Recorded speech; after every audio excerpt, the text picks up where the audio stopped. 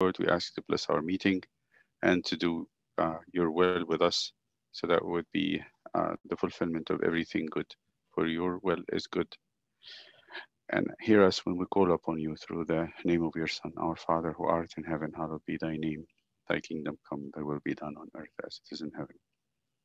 Give us this day our daily bread, and forgive us our trespasses as we forgive those who trespass against us. Lead us not into temptation, but deliver us from the evil one. In Christ Jesus our Lord, for thine is the kingdom, the power, and the glory now and forever. All right, so I was thinking of today as the beginning of this journey, actually. So this should be the beginning of our meetings and talks in the journey to explore the church, the Coptic church. So I thought the beginning of it should be a little bit of a history. And you can interrupt me at any point and ask questions, so that just to know where we are, where we stand, and where we trace our roots. And as you know, both of you know that the Coptic Orthodox Church is a traditional church, and it has a really long history. Whether there is things we do, or things that we believe, or things that we anticipate, it's all coming from that very long history. So I want to start with that, and then we can move on to different subjects. I'll share with you something. It's a familiar thing. It's what we call a timeline, and that timeline tells us where everything happened in the history of Christianity following Jesus. So the first century is where the church starts, and then this is the bigger picture. This is how it looks. I'm just focusing on the beginning from the left side.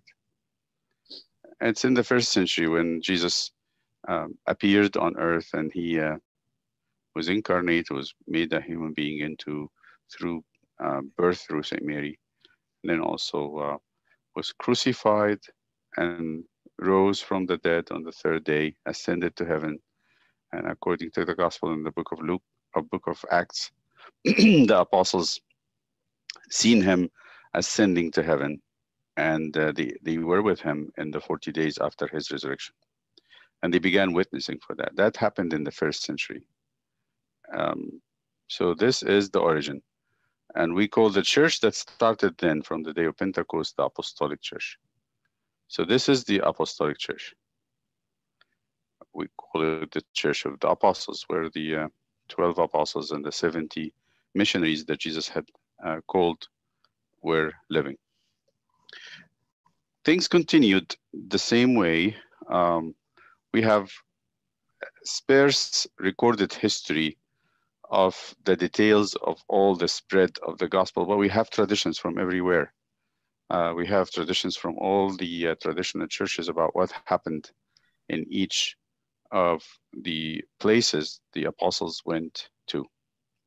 The book of Acts have the beginning of that. So the book of Acts says, between the first century and the first council in 325, there were 5 hubs of Christianity. We know that from the local traditions. So, for example, our Alexandrian tradition, if I go into the Alexandrian tradition, so the Patriarchs of Alexandria,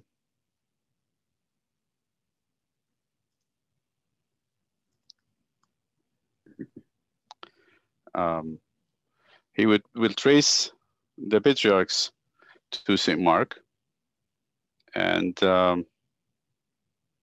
you would have a list of them. Here you go. And this is actually a reported history in what we call the history of the patriarchs of Alexandria. So there is a lineage that started with St. Mark. So this is like the line from St. Mark to a patriarch. His name was Theonas. This is a book, actually, written by historians.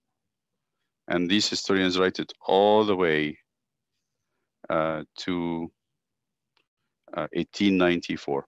So there is a history of the Patriarchs of Alexandria to 1894. This history is not only kept in the Coptic Church, but also in other places. For example, The second patriarch of Alexandria is Ennianus, and I want to tell you about that because it has a very nice.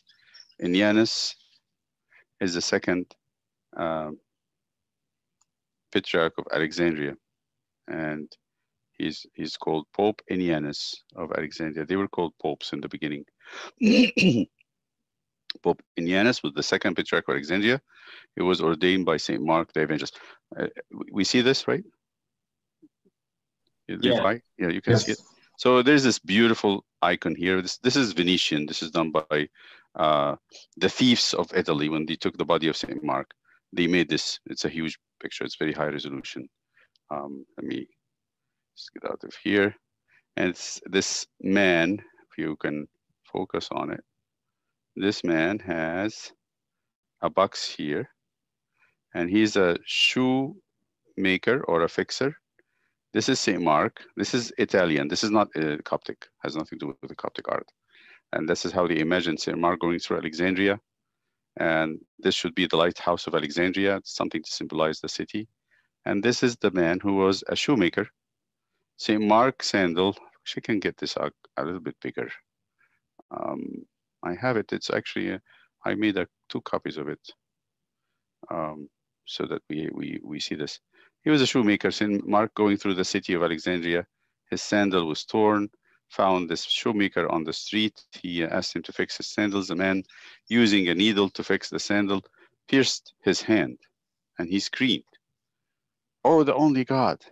And then St. Mark said, "Well, that's very interesting." At the time of St. Mark visiting Alexandria in the 1st century, Alexandria was polytheistic. There were Romans and Greeks at the same time, and ancient Egyptians. The 3 sects, the Romans, the Greek, the ancient Egyptians, were all polytheistic. The only group that was a major group in Alexandria at the time are the Jewish group. So he felt that this man might be a Jew or, affiliated with the local Jewish community. He said, "Do you believe in one God?" He said, "Yes, I do." "So do you know his son?" He said, "No, I don't know his son. I didn't know that he had a son." He started speaking to him about Jesus. This was the first convert in Egypt. And after St. Mark was martyred, he was dragged. They tie a rope around his head, the Romans and the Egyptians actually, and dragged him in Alexandria until his head was severed. He had already ordained and named Ennianus to be his successor. And this was the story of Alexandria. We might go through this again, but I will just briefly tell you about this history of this time. The history of the time between the 1st century, which is the origin of our faith, and 325. So in each of those big 5 hubs that I said in the world, in the ancient world, Americas, Australia were not discovered then. So you have 5 big hubs of Christianity that started in the 1st century and moved on. So let me tell you about those 5 hubs. After of course, the first Christian church was established in Jerusalem. In the book of Acts, it's the upper room in the house of St. Mark's mother, Mary. Her name was Mary. And in Jerusalem, that's the upper room where Jesus made, he washed the feet of his disciples, and he made the first Eucharist, and he visited the disciples many times after his resurrection in the upper room. This was the mother of all churches, the church at Jerusalem. When the apostles were commissioned from this upper room. When they returned from their journeys, they returned to that upper room where Peter, John, James, especially James, were centered and established over there as the apostles of the Lord.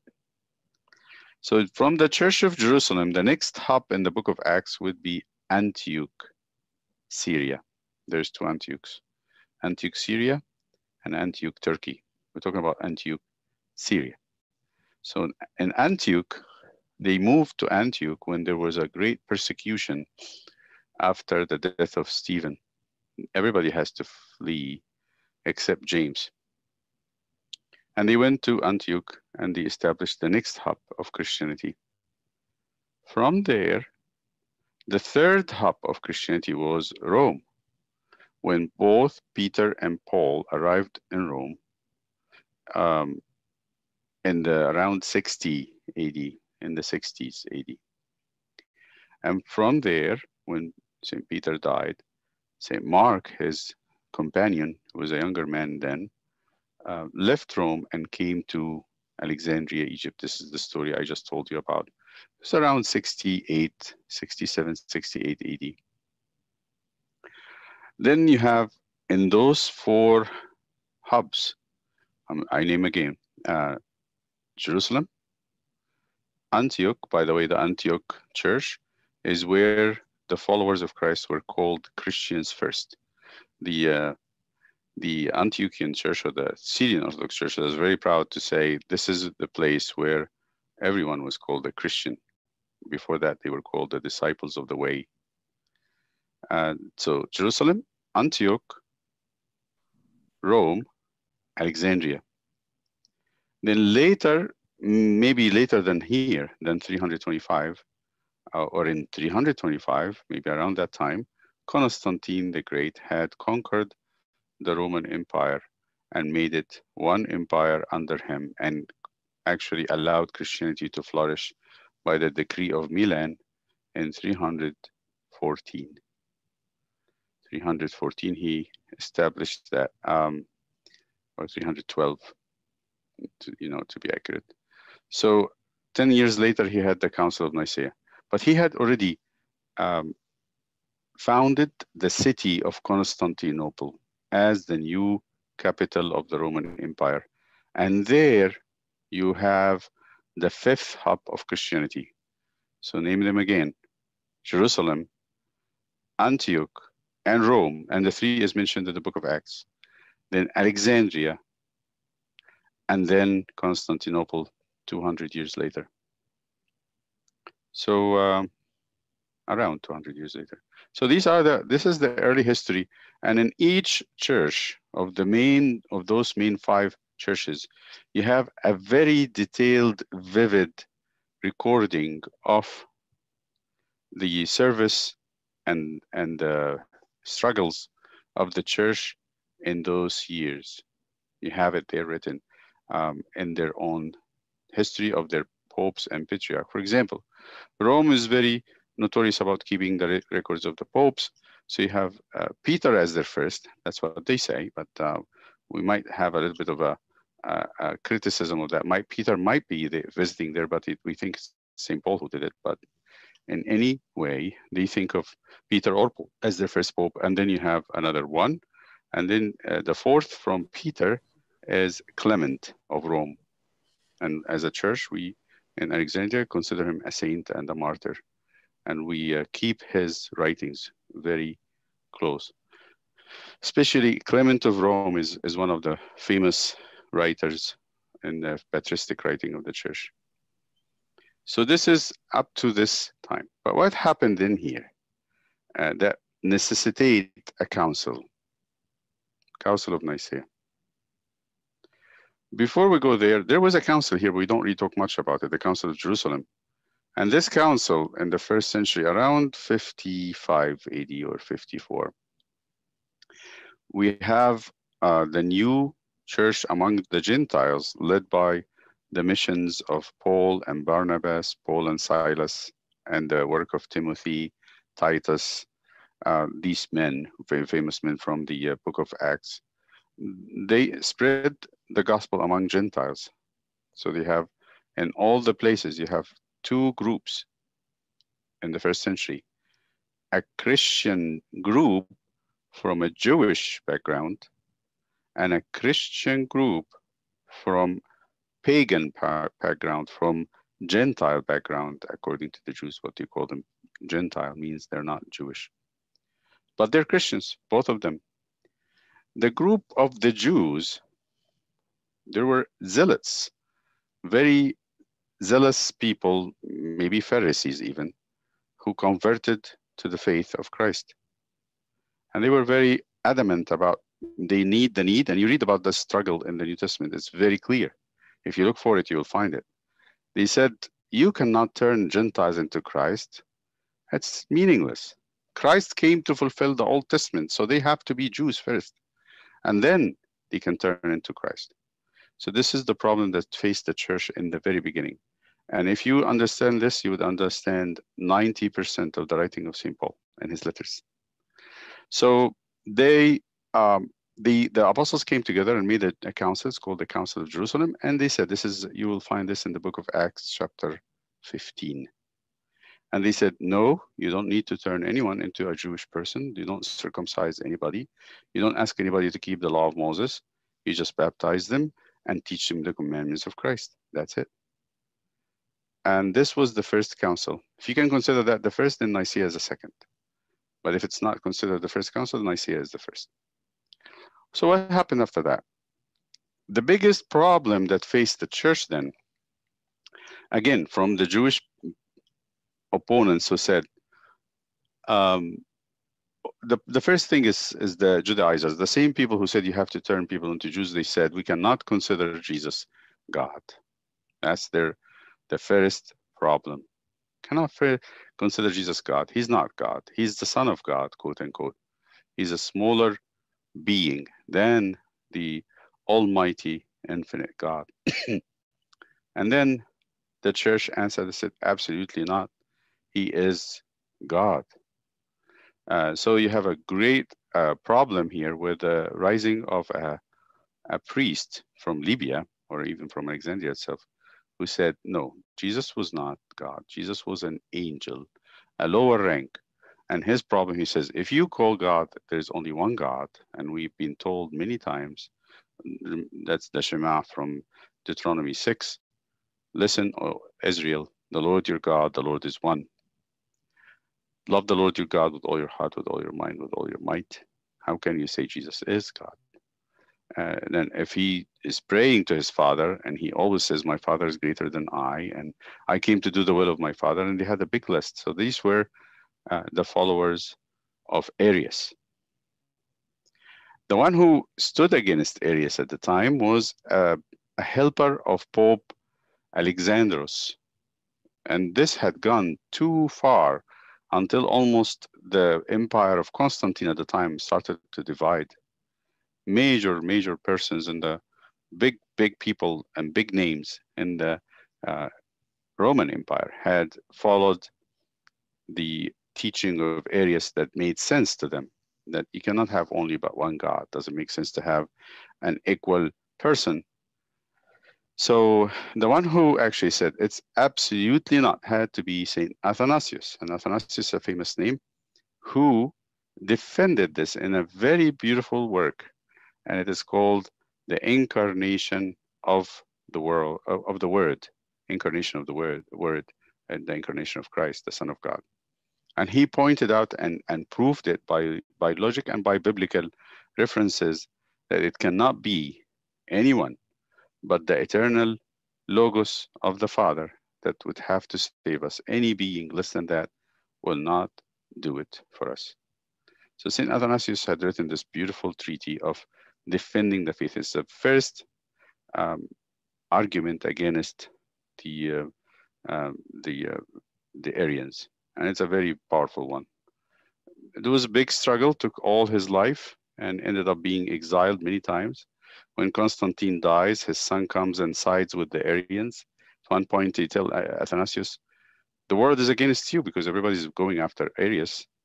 And Athanasius responded, and I am against the world. And you hear this famous statement, Athanasius contra mundi. Athanasius against the world. Very, very powerful theologian. And he's responsible for many, many good works that defended the faith against those heretics, that text. And here you see, the church is very particular about what we believe. It is not left to us to decide what we think. It's not a matter of opinion. And it's very important that we understand this is very fatal to take faith on a personal feelings.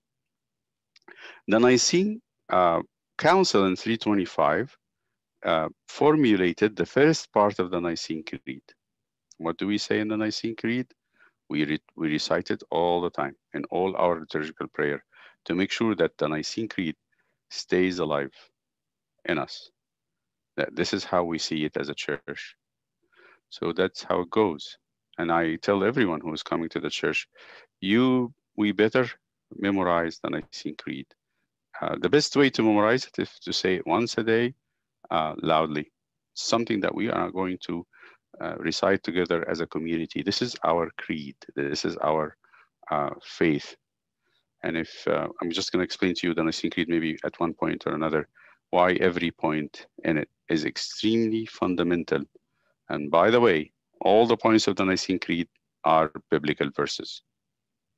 They're not man-made, except one word. This is the word that made the difference between Jesus God or not God. That's the word equal. But then there's hints to it. So even that word has hints in it in the Gospels of St. John especially.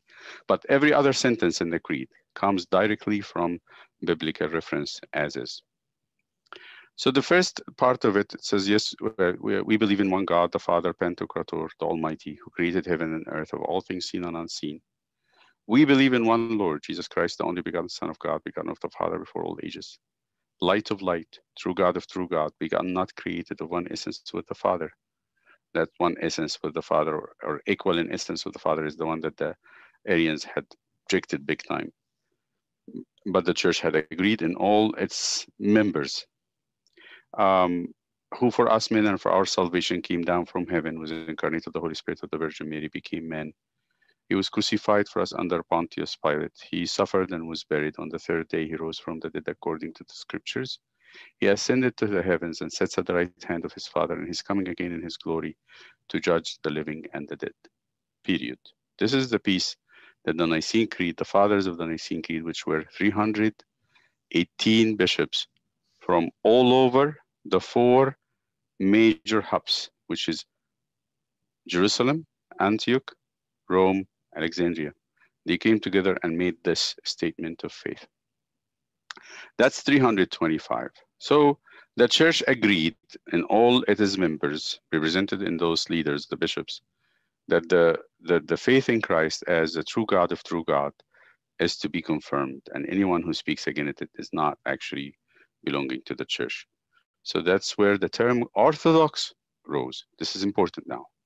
So the way the reason why they call them orthodoxy is this council. So anyone who followed that belief, this creed, is an Orthodox, versus those who did not believe Jesus is God.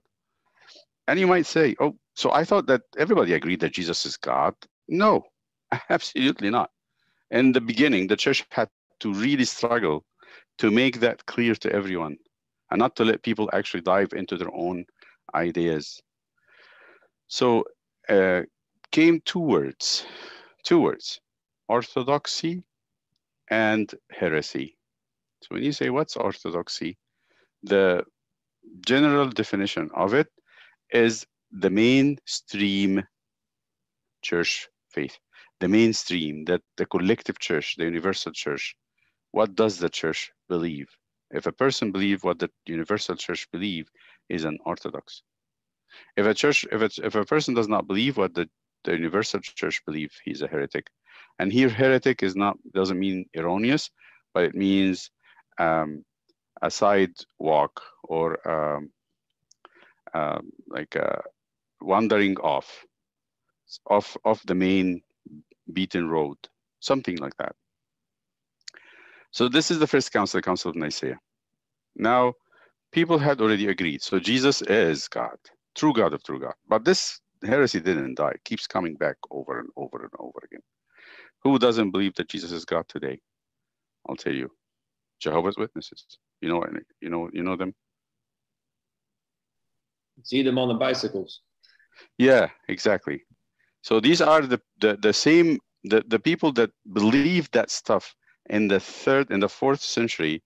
These are the same problem that's coming back over and over. And through history, they came back in Spain at one point and led to a major schism in the church. We're going to talk about that in a second. I have a quick question. Go ahead. Yes, please. For these councils, what is their, who are they consisted of? Is that just bishops that were, is it just separate bishops? Is it just deacons from different areas? I mean, who were making these councils up? Okay, so the council was called by a considerable, the oldest or the most respectable person in the time. Sometimes it's not really, the Pope of Rome was not really the head of the church, but they considered him as an older brother at the time. You can see that from the minutes. Mm-hmm. And the one who, so this is how it goes. If you read the history of the council, for example, Arius, who is a heretic, went and started to teach this in Alexandria. Who is the bishop or the Pope of Alexandria is Alexandros. So Alexandros sends letters to, first he faces him and he's not facing him. So he goes to the bishops of all the four hubs, Jerusalem, Antioch, Rome, and then of course his own see. But then they all agreed that this is not something orthodox. They will not be agreeing with it. And he says, we have to do something about it. We need to nip this in the bud before it becomes a big deal.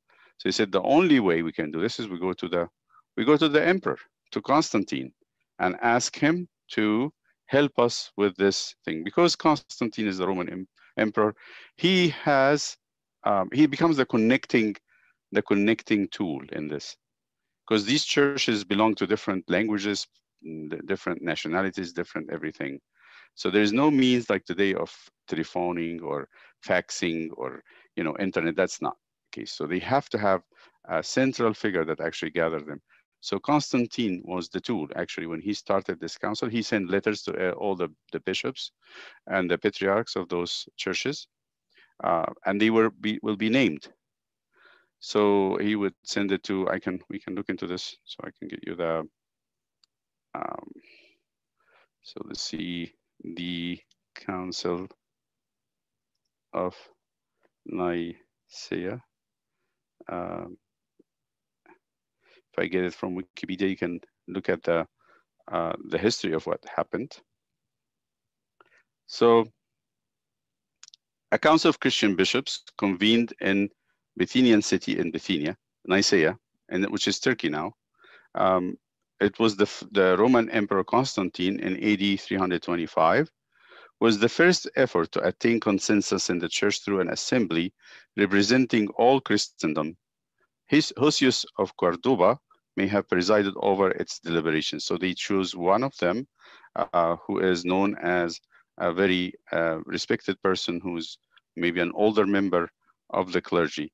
The main accomplishment was settlement on the Christological issue of the divine nature of God the Son and his relationship to God the Father, and the construction of the first part of the Nicene Creed, which I just recited, establishing uniform observation. This is another issue. Different Christians at the time celebrated Easter differently. Some would say it has to be on the feast of Passover of the Jews, and this is our new Passover. It has to be on the 14th, the eve of the 15th day of the lunar month. And the other churches like Alexandria said absolutely has to be on a Sunday. Jesus rose on a Sunday. Don't just follow the moon. So when you read the overview, most significantly, it's resulted from its uniform Christian doctrine. That's when I say Orthodox, called the Nicene Creed. With the creation of the Creed, a precedent was established for subsequent local and regional councils of bishops to create statements of belief and canons of doctrinal orthodoxy. This is the definition. So it is adherence to correct or accepted creeds, especially in religion. So orthodoxy, it talks about the mainline church, what is accepted. Here, I know for sure that the non-denominational church would shy away from any kind of creed or any kind of dogma, because this is where the unifying idea of having everybody come together is to abandon that. Which is a problem. I'm going to say this very clearly. It is a problem to think that we can actually unify people without having an understanding of what we believe. So intent being to define unity of beliefs of the whole of Christendom. That's what they thought. The first century, on the 4th century, fathers of the church thought the way to do this is to unify the faith, to make sure everybody's clear on that item. So that answered my question. Yeah. Okay. So basically, it was a group of bishops, and when they they were responsible for putting together the Nicene Creed, basically. Exactly. So that's it. That's where the leaders of the churches since the beginning. And as I said, if you want, let me just share this also. There is a line of bishops in all those churches. You can trace it back all the way to the apostles. And at one point or another, so those names appear in that line. So if I get this, let me see if I can get it. So you understand that Alexandros was one of them. The patriarchs, because I am from the Coptic church, then I know the Coptic bishops. I can tell you who was there from our side. This is just the Catholic side, correct? The Catholic, if you want to talk about Roman Catholic. Roman Catholic at the time. That would be Rome. Then we have to, we can look into this actually here. I'm gonna tell you who is from Rome. Let me see.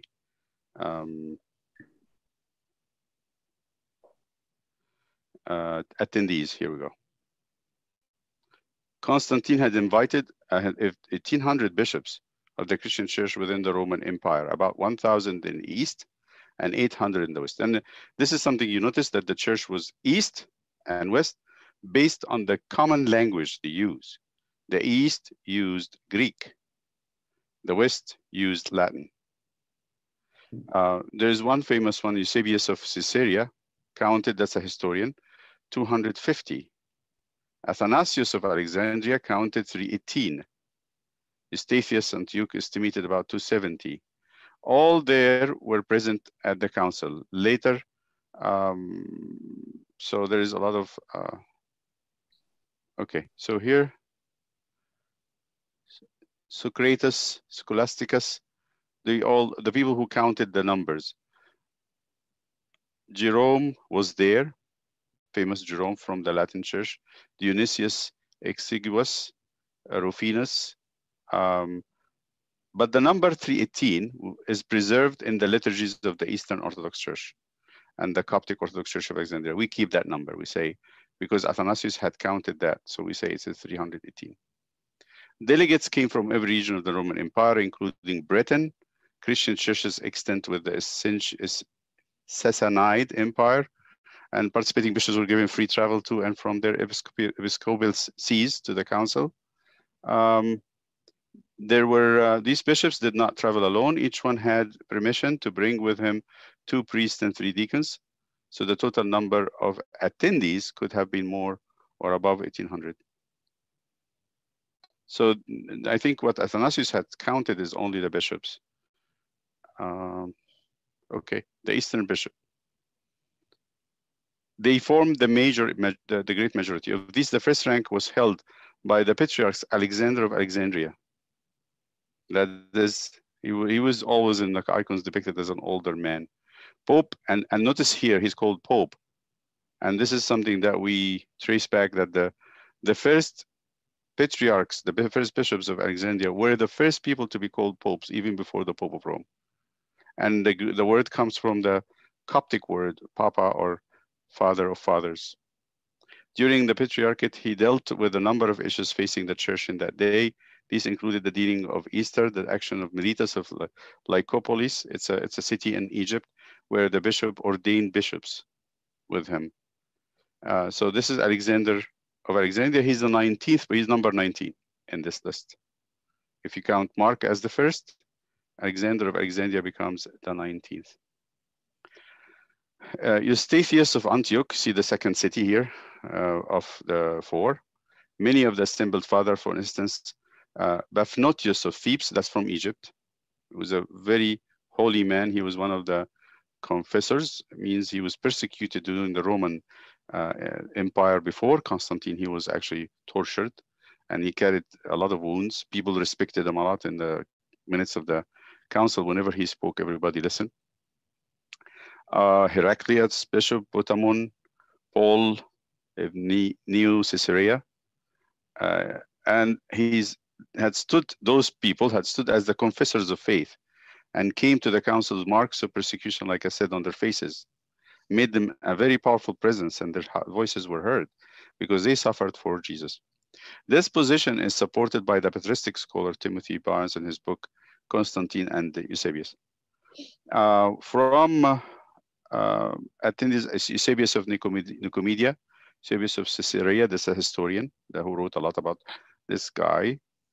He himself, I think we say sometimes in our history, he himself was an Arian. The purported first church historian, circumstance suggests that Nicholas of Myra, and that's Saint Nicholas, your good old Saint Nick. He's one of the attendees. They say he slapped. They say in the tradition that he slapped or he punched Arius in the face because he was a very simple man, and he just got so angry of Arians saying all kinds of things about Jesus. And Jesus is this, Jesus is that. So he stood up and punched him. He said, "Dare you speak about the Lord like this?" And the council was enraged.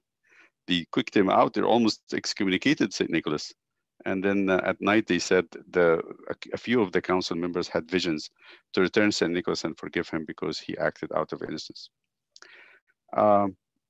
His life was the seed of Santa Claus legends, of course. Macarius of Jerusalem. Let's see that the representation of the big cities is there. Later, a staunch defender of Athanasius, Aristasis of Armenia. He is the son of St. Gregory the Illuminator, this beautiful man who established Christianity in Armenia after suffering persecution, vicious persecution by Tredat, the king of Armenia. We might need to look into his story. So Armenia had been a friend of Alexandria for the longest time. It is St. Athanasius who will write the anaphora of the Armenian church. Leontis of Caesarea, Jacob of Nisibis, a former hermit, Hypatius of Gangra. These are all the names in this. So Achilles Larissa, Spiridon of Terimethos. He was a shepherd, although he was a bishop. From foreign places came John, Bishop of Persia and India, Theophilus, Gothic bishops, and Stratophiles, Bishop of Petion in Georgia, up in the north. Then from the Latin-speaking provinces, at least 5 representatives. Marcus of Calabria from Italia, Calcilian of Carthage from Africa, and this is the predecessor, he's the predecessor of Augustine. Hosius of Cordoba from Hispania, that's from Spain. Nicasius of Dii from Gaul, that's France. Domnus of Sirmium from the province of the Danube. Where is the Danube? Danube River. Athanasius of Alexandria, a young deacon, he was not a bishop then. He went with Alexandrus. And companion of Bishop Alexander of Alexandria was among the assistants. Athanasius eventually spent most of his life battling against Arianism. Alexander of Constantinople, then a presbyter, was also present as a representative of his aged bishop, so they sent representatives. The supporters of Arius, the other camp, included Secundus of Ptolemaeus, Theonas of Marica, Zephyrus of Zephyrus, and Dathis, all of whom hailed from the Libyan Pentapolis, and they're all with Arius because he was from Libya. Other supporters include Eusebius of Nicomedia, Paulinus of Tyrus, Actius of Lydda. There are few, there were actually at least 20 with him, with Arius. Resplendent in purple and gold, Constantine made a ceremonial entrance at the opening of the council, probably in early June, but respectfully seated the bishops ahead of himself. He was very respectful of the church. As Eusebius described, Constantine himself proceeded through the midst of the assembly like some heavenly messenger of God, clothed in raiment which glittered as it were with rays of light, reflecting the glowing. He was very ornamented and adorned with the brilliant splendor of gold. The emperor was present as an overseer and presider, but did not cast any official vote. He didn't involve himself with the proceeding. Constantine organized the council along the lines of the Roman Senate. Hosius of Cordoba may have presided over its deliberations. He's probably one of the papal legates from the Roman side. Eusebius of Nicomedia probably gave the welcoming address. And this is the agenda. The first one is an Arian question regarding the relationship between God the Father and the Son, because that's a question. The church worshipped Jesus from the beginning. From the very beginning, they worshipped him as God. But then the question came, who he is praying to. We talk about one God. How can he be God and also talking to God? Then they had to be two. But the Old Testament said God is one. So how are you going to resolve this issue? So this was the Arian question. So they said, so one in divine purpose only, or also one in being? So that's the question.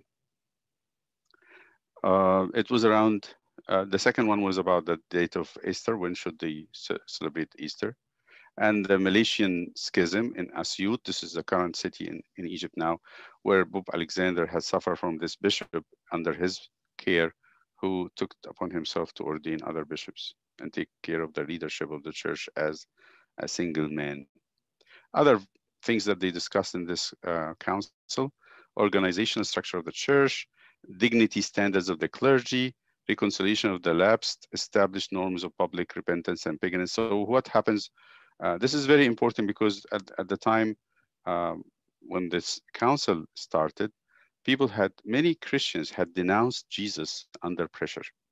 Because remember, Constantine came 312 with the Decree of Milan, that actually allowed everybody to worship in whatever manner, whatever deity they want. Before that, the Christians were very much persecuted everywhere, and many of them had suffered martyrdom, confession. They were very close to martyrdom, but didn't die. Some of the Christians had denied Christ. So they asked the question, what should we do with them? So how we reconcile them? So they started to establish certain norms to accept those who had denied Jesus back into the church. Readmission to the church of the heretics and the schismatics, and there's a difference between those. Who is a heretic? Who is teaching something that relates to faith that is not orthodoxy, which is not mainstream. What about the schismatics? They don't teach heretical teaching. They're not actually going on a tangent with faith, but they divide the church some other way. Recently happened in the Coptic church, where a man who was excommunicated by the church a long time ago dragged a priest from the church and a group from the church to say, the church is going in the wrong direction. We have to establish new norms of worship. He didn't add anything. He didn't say anything wrong, but started making a secluded group that started church services alone, away from the church. That's a schismatic attitude. This is equally dangerous. What happens when those people repent? The church, the Council of Nicaea said, accept them back if they renounce what they had done, including issues when reordination and or rebaptism will be required. What happens if they baptize? If this priest baptized someone, should we rebaptize them? And this will be a big debate between the East and the West. Rome always said accept them, no matter what. And the East said no. If they were baptized under the wrong faith, they need to be rebaptized because their baptism cannot be considered. Liturgical practice, including the place of deacons and the practice of standing at prayer during liturgy and worship and kneeling. For example, during the feast of Easter especially, and on Sundays, the church in that council said no kneeling down, because that's kept for fasting, for penance. This is the history and the Arian controversy. The Arian controversy arose in Alexandria when the newly instated Presbyter Arius began to spread doctrinal views that were contrary to those of his bishop St. Alexander of Alexandria. The dispute issues centered on the natures and relationship of God the Father and the Son of God, Jesus. The disagreement sprang from different ideas about the Godhead and what it meant for Jesus to be God's Son. Alexander maintained that the Son was divine in just the same sense that the Father is, co-eternal with the Father, else he could not be a true Son. If he was not to be divine, in the same sense that the Father is, and also at the same time co-eternal with the Father, had no beginning, then he cannot be the true Son of God. Arius emphasized the supremacy of and the uniqueness of God the Father, meaning Father alone is almighty and infinite, that therefore the Father's divinity must be greater than the Son. Arius taught that the Son had beginning and that he possessed neither the eternity nor the true divinity of the Father, but was rather made God only by the Father's permission and power, and that the Son was rather the first and most perfect of God's creatures. You can think of this in how for example, Jehovah's Witness today, they say Jesus is the Archangel Michael. And he was the first heretic, correct? That is according to the Judaizers were before, but Arian is in history is the first name for a heretic that started the church on a question hunt on nature of Christ, all that stuff. Okay, we can stop here. If you think we should have enough here, and we can come back again if we need to. I mean, it's interesting to know how did they answer that, and there's certain terms started to appear in this discussion, like the word ousia means essence or substance, hypostasis, which is a person, nature, feces. Prosopon, person, this is more Greek. They bore different meanings drawn from pre-Christian philosophers. This is all from Greek philosophy. They leaned on Greek philosophy for defining terms because the church had not used any of those terms yet. But because of this fight, they had to put things into terminology. They had to do that. So the terminology of theology started to emerge. So that they needed to do this to clarify things and to have one understanding of everything until they were cleared up. The word homoousia, this is the one. Homoousia. Homoousion is a Christian theological term, most notably used in Nicene Creed for describing Jesus as the same in being or same in essence with God the Father. The same term was later also applied to the Holy Spirit in order to designate him as being I don't know how to get that back.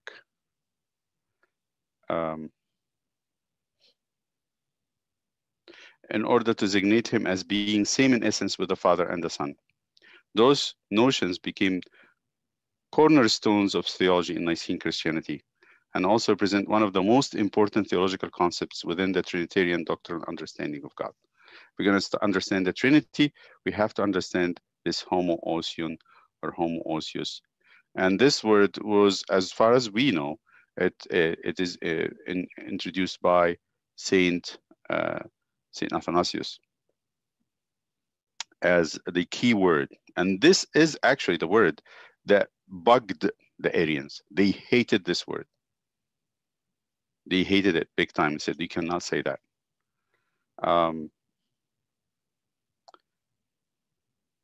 Now, and this is the story I told you about. According to legendary accounts, debate became so heated that at one point Arius was struck in the face by Nicholas of Myra, who would later be canonized. The account is almost certainly apocryphal, as Arius himself would not have been present. He was not there. So they say that in the story of St. Nicholas.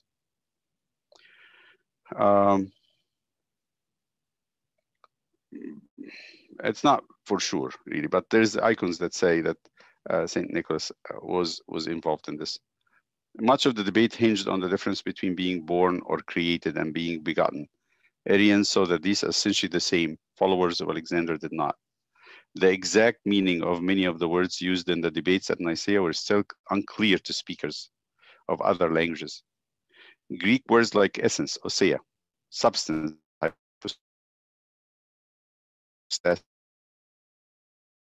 nature, feces, person, pre-Christian philosophers could not be entail misunderstandings until they were cleared up. Okay. They had their argument, and the contra-argument, and the result of the debate is here, declared that the Son was the true God. So eventually, I think the head of the council said, enough discussion after many days. I want the question to be answered. He asked the bishops, what did you receive from the apostles? We're talking about the beginning of the 4th century. So we're not far away, very far away from the apostles. He said, what did you receive from the apostles and their disciples? What did you know about Jesus? How is he to be treated? And every bishop said, almost all of them, those who were non-Arian, Jesus to be worshipped the same way we worship the Father. There is no difference whatsoever. Then you should agree that we should actually put that one in essence, co-essential with the Father. Declared that the Son was true God, co-eternal with the Father, and begotten from his same substance, arguing that such a doctrine best codified the scriptural presentation of the Son, as well as traditional Christian belief about him handed down from the apostles. That's exactly it. What did you receive? They said, that's what we. This expressed the bishops in the creed, which would form the basis of the creed. It is 2 pieces, the Nicene and then the Constantinople Creed. Okay, let's go back to our little presentation here. Go ahead. Oh, okay. You might have covered this before. So all of these councils took place back when the church was all like one unified church. Is that correct or no? One body, yes. Okay.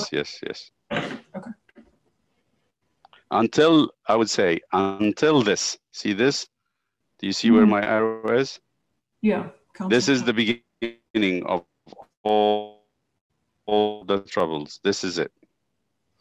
When we're going to start having a division in the church. And then from there, things started to get bad.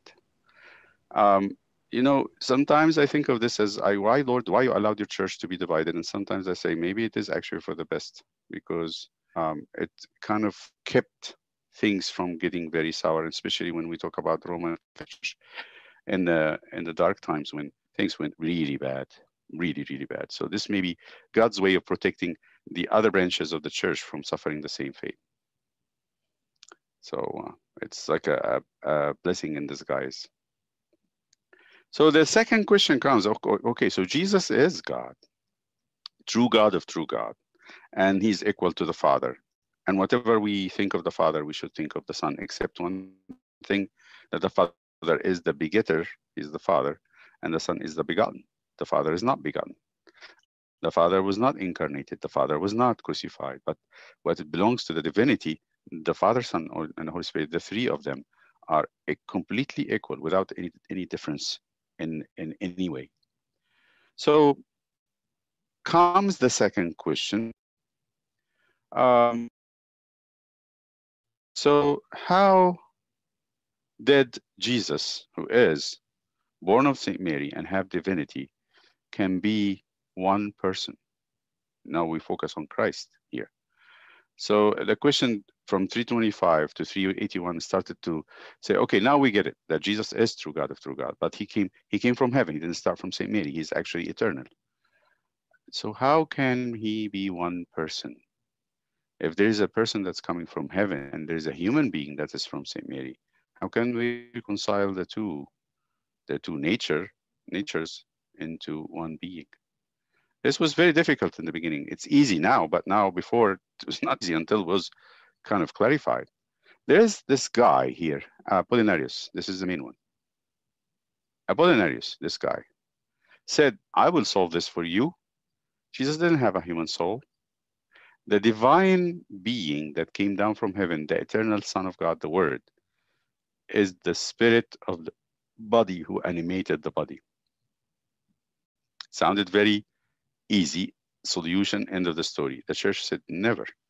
Because St. Athanasius said already before, this is going back, Athanasius had died already, but he had written this book, The Incarnation of the Word, and he said, and everybody was convinced that this is true, Jesus came to take our nature on himself, to redeem it, and to bring it to God the Father. So St. Athanasius said something very profound. He said, what Jesus did not assimilate, what did he not take from us, will not be redeemed. So that means if Jesus didn't take a human soul, there will be no redemption for human soul. It will only be the body. But it's very clear that Jesus didn't come to save our carcasses, our bodies. He came to save the whole human being. So he had to assimilate everything. So the fathers of the church at then, using St. Athanasius' formula, said, Jesus took what's ours. He did not omit the soul of a human. He had taken a human soul and a human body to be a human being. So then this was condemned. And there's another one his name is Macedonius. And the Macedonian said the Holy Spirit is not divine, is a power, energy, or a created being. And the church also condemned this. And so this was the Council of Constantinople. And to affirm the divinity of the Holy Spirit, the church continued on the creed. Yes, we believe in the Holy Spirit, the Lord, the giver of life, who proceeds from the Father, with the Father and the Son, is worshipped and glorified, meaning that we know that he's equal, who spoke through the prophets, and then in one holy, universal and apostolic church, in one baptism for the remission of sins, and we await the resurrection of the dead and life of the age to come. Amen. That's the second part. So this is the Nicene part, where we talked about the divinity of Christ. This one is about the Holy Spirit, the church, and the resurrection. And this becomes the Constantinople part. So you have the Nicene Constantinople Creed. One continues to the other. Now I think we should stop here, and then we continue next time. But let's say our Father, in the name of the Father and the Son and the Holy Spirit. Make us worthy, O Lord, say thankfully, our Father who art in heaven, hallowed be thy name, thy kingdom come, thy will be done on earth as it is in heaven. Give us this day our daily bread, and forgive us our trespasses, as we forgive those who trespass against us. Lead us not into temptation, but deliver us from the evil one. In Christ Jesus our Lord, for thine is the kingdom, the power, and the glory, now and forever. May the love of God the Father and Christ's only begotten Son, Jesus Christ, and the fellowship of the Holy Spirit be with you. Peace be with